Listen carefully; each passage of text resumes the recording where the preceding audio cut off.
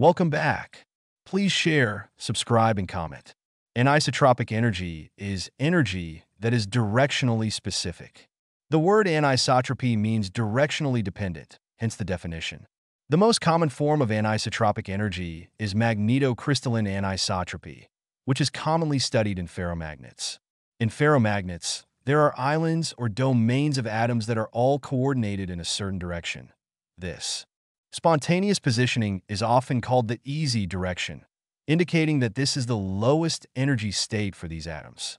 In order to study magnetocrystalline anisotropy, energy, usually in the form of an electric current, is applied to the domain, which causes the crystals to deflect from the easy to hard positions.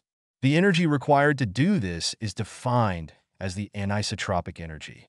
The easy and hard alignments and their relative energies are due to the interaction between spin magnetic moment of each atom and the crystal lattice of the compound being studied.